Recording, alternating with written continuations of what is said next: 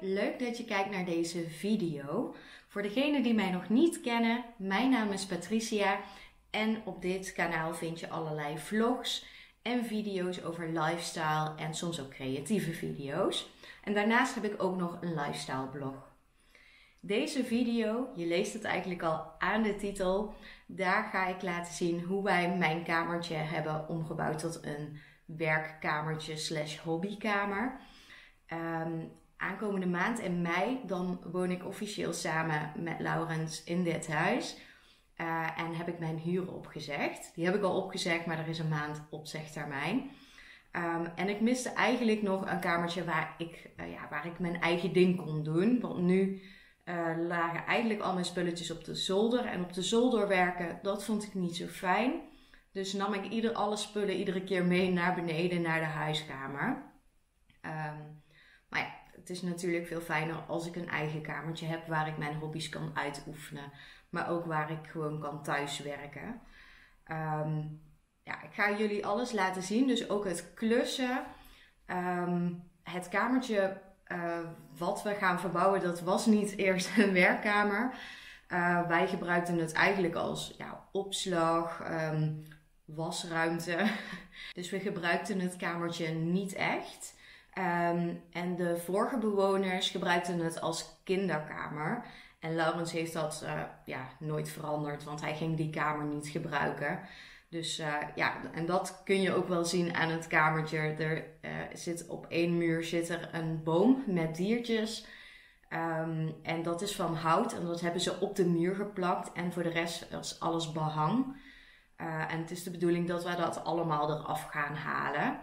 Nou, ik ga jullie gewoon laten zien hoe we dit hebben aangepakt. En wat voor kleuren verf en zo we hebben gekozen. En natuurlijk ook het eindresultaat.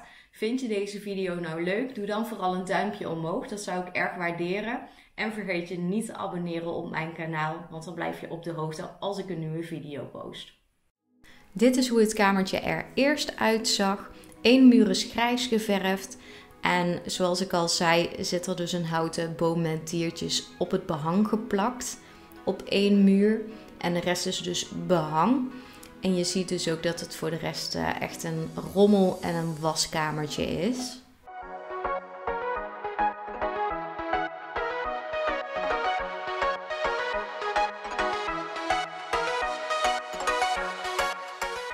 De boom met de diertjes, die heb ik er als eerst afgehaald. Dat heb ik met een beitel gedaan en iets ertussen stoppen, want het ging heel moeilijk eraf.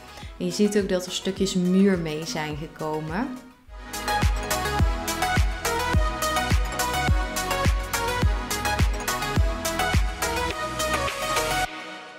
Daarna zijn we het behang eraf gaan halen en ook dat ging niet heel makkelijk. Maar als je alles helemaal nat maakt, dan kun je het er heel makkelijk aftrekken. Dus dat hebben we uiteindelijk gedaan en toen was alle behang er zo af.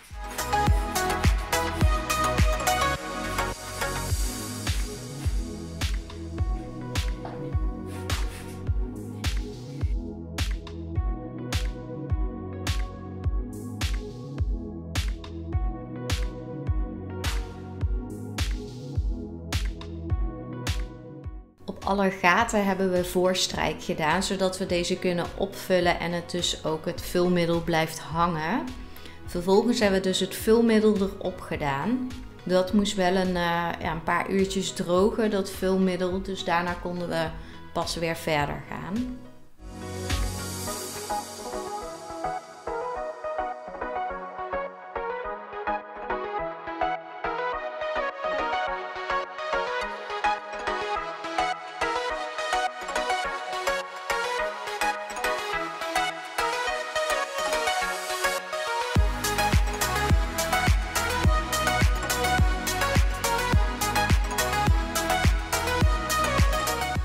Door het opvullen van de muur was niet de hele muur mooi egaal meer.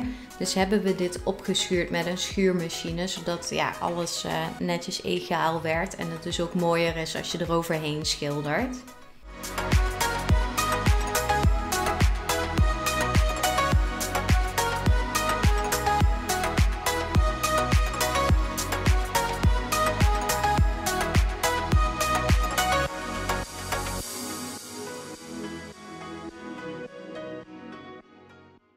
Nou, ik dacht dat ik ook veel materiaal had van het schuren van het kozijn en het filmen van het kozijn. Maar toen ik al het filmmateriaal ging verzamelen, kwam ik erachter dat dat niet zo was. Maar ik wil in ieder geval wel vertellen dat we dat dus ook gedaan hebben. Het kleine kozijntje hebben we helemaal geschuurd en geverfd. Zo, even een kleine mini-shoplog, want we zijn bij de Gamma en de Praxis geweest. Bij de Praxis hebben we 4 van deze plinten gekocht. Gewoon witte plinten voor in het kamertje. En bij de Gamma hebben we wat meer gekocht. Dat zal ik even laten zien. We hebben een pot met witte tags gekocht. Dat is gewoon van het Gamma-merk. We hebben afdektape gekocht. Van deze. 2 van deze rollers. Montagekit voor de plinten. En dan hebben we nog 2 verfjes laten mengen. Voor mijn kamertje, even kijken, heb ik deze kleur laten mengen. De middelste van deze. Die is van Flexa. Ik zal de kleurcode even in beeld brengen. En Laurens gaat zijn kamertje ook een beetje upgraden. En hij wil de helft van de muur wit en de andere helft zwart. Dus heeft hij deze verf gekocht. En deze heet Asfalt. En die is gewoon van de Gamma zelf. Tot zover even een korte shoplog. En nu kon het leuke werk beginnen, namelijk het schilderen. En we hebben eerst alle muren 1 laagje wit gegeven. En daarna nog 3 muren wit. En de muur waar een kleur overheen kwam, die hebben we maar 1 keer wit gedaan.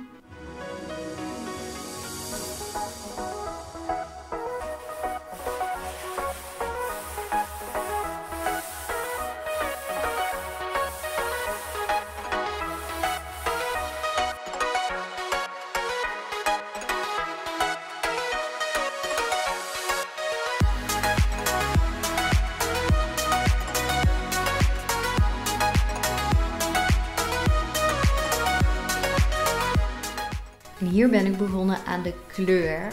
Ik doe eerst de randjes en daarna doe ik eigenlijk de muur opvullen met de kleur.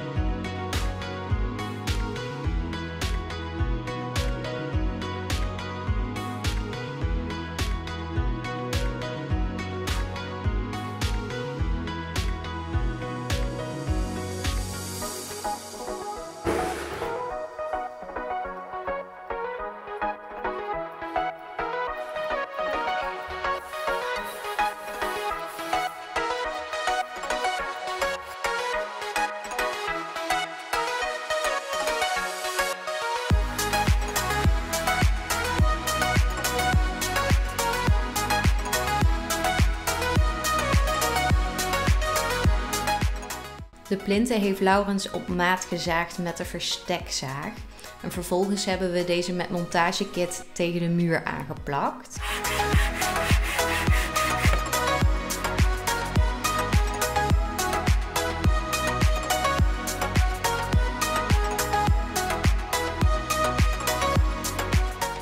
Vervolgens hebben we de plinten mooi afgekit.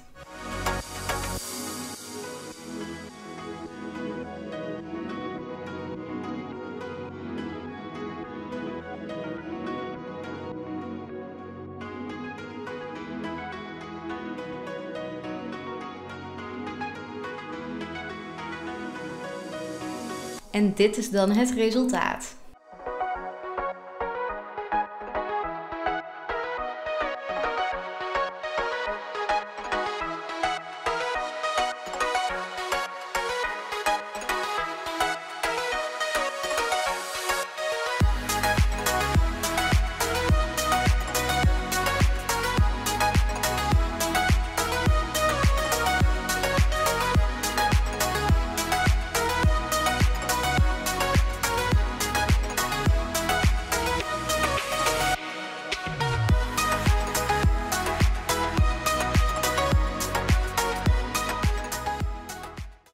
dat was dan het eindresultaat van het klussen. Ik ben super blij met het eindresultaat. Het is mooi fris en de kleur roze is mooier geworden dan dat ik van tevoren had verwacht. Want ik vond het toch wel heel moeilijk om een kleur te kiezen. Omdat je dan zo'n staaltje hebt en dat oogt toch echt wel anders dan dat het op de muur zit. Maar ik ben echt heel erg blij daarmee. Ik heb nog wat beelden van het inrichten. Of in ieder geval, kan jullie laten zien hoe ik het nu ingericht heb. Maar het is nog niet helemaal klaar, het inrichten. Dat moet ik erbij zeggen. Er waren wat dingen niet aanwezig in de winkel toen wij er naartoe gingen. Bijvoorbeeld de IKEA. En over sommige dingen ben ik nog niet helemaal uit. Maar dat ga ik jullie vertellen terwijl ik in de kamer ben en laat zien hoe het er nu uitziet.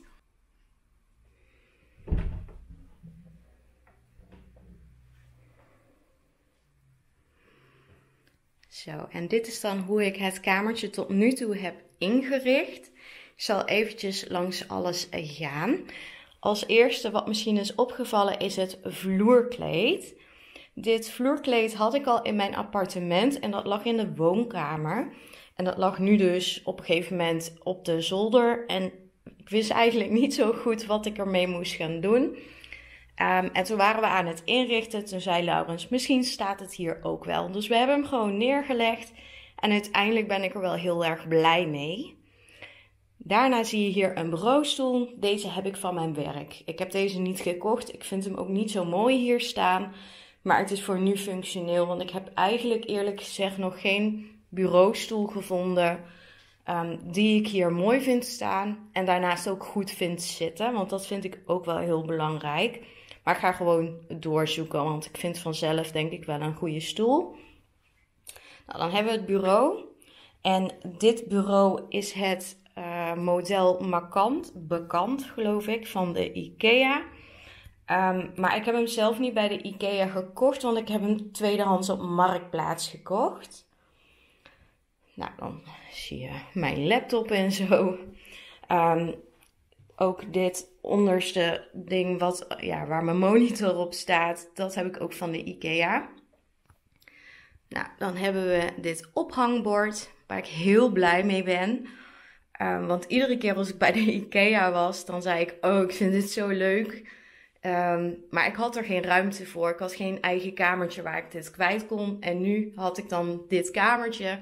En het eerste wat ik zei, zo'n bord wil ik.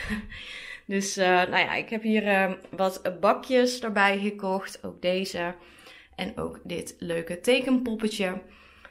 Ik wilde nog van die clipjes waar je bijvoorbeeld foto's of zo aan kunt hangen. Maar die waren uitverkocht. Dus dat ga ik even in de gaten houden. Want online kon ik het ook niet bestellen. Dus ik hoop dat ze binnenkort toch weer op voorraad komen. Dan gaan we hier nog naar boven. Daar heb ik eigenlijk een soort schilderijplankje. En daar heb ik nu mijn eigen schilderwerkjes opgezet. Want dat vond ik wel leuk. Maar ik wil eigenlijk nog iets groens. Ik wil eigenlijk een plantje, denk ik iets van een hangplantje. Zodat het even net wat minder kaal is. Wat groener, meer kleur. Nou, dan hebben we deze hoek nog. Dit kastje was eerst mijn nachtkastje in mijn oude woning. En ik dacht, nou, dat is wel eigenlijk een ideaal kastje om wat dingen in op te bergen. Nu stond hij ook op zolder niks te doen. Dus dat is ook zonde. Nou, dan zie je hier nog zo'n kruidenrekje van de IKEA. Daar heb ik nog geen plekje voor gevonden. Ik denk dat ik die aan deze witte muur ga hangen. Maar ja, dat weet ik nog niet zeker. Dus ik laat dat nog eventjes voor gezien. Ook dit superleuke lampje komt van de IKEA. Echt enorm gaaf vind ik hem. Ik zal hem eventjes een beetje aanzetten. Je kunt hem dimmen. En ik vind hem super tof omdat hij toch een beetje industrieel eruit ziet. Maar hij heeft een beetje zo'n grijs-groene kleur wat ik tof vind. Nou, verder een cactusje. Die had ik al, heb ik niet gekocht.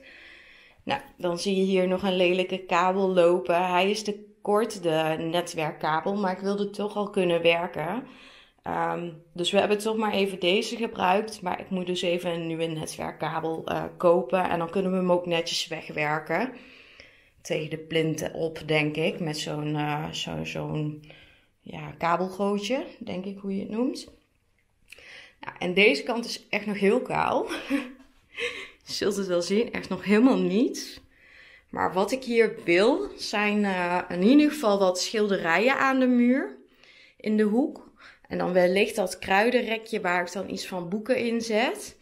In ieder geval mijn lievelingsboek en dan een boek wat ik op dat moment aan het lezen ben. Want zo groot is dat rekje natuurlijk niet. En in deze hoek, daar zou ik graag een fauteuil willen. Waar ik gewoon lekker in kan chillen, lekker in kan lezen. En misschien ook wel als filmhoekje kan gebruiken. Maar ik heb gewoon nog niet echt een stoel gevonden die ik zowel mooi vind als functioneel en betaalbaar. Ook wel zeer belangrijk. Ik heb heel veel stoelen gezien zonder zijleuningen die ik wel heel mooi vind. Maar die vind ik niet functioneel. Omdat als ik er dan op ga zitten en ik trek toch altijd mijn benen op. Ik weet hoe ik dan ga zitten. Dan val ik er aan de zijkant af. Dus dat is gewoon, dat werkt gewoon niet. En anders dan heb ik ook wel stoelen gezien die ik heel mooi vond. Maar gewoon echt wel veel te duur voor een hobbykamertje. Als het nou in de woonkamer zou staan, zou ik zeggen oké, prima. Maar dat vond ik nu echt veel te duur. Dus ik ben nog op zoek. Dus het is, er staat al veel, maar het is gewoon jammer genoeg nog niet helemaal af. Maar ik ben wel al heel erg blij met hoe het er nu uitziet. Nou, dat is dan voor nu de make-over video. De kamer is dus nog niet 100% klaar, zoals ik al verteld heb. Maar ik ga gewoon wat updates, ga ik in vlogs filmen. Dus als ik iets nieuws heb, ga ik het jullie wel laten zien. En is het heel veel wat ik ineens nieuw heb, dan zal ik even een update video daarover maken. Dus dat kun je nog verwachten. Ik ben tot nu toe gewoon heel erg blij met hoe het eruit ziet. En ik kan er gewoon lekker mee aan de gang. En ik hoop dat het gewoon gaandeweg nog mooier wordt. Ja, bedankt voor het kijken. Ik hoop dat je deze video leuk vond. En tot de volgende keer. Doei doei!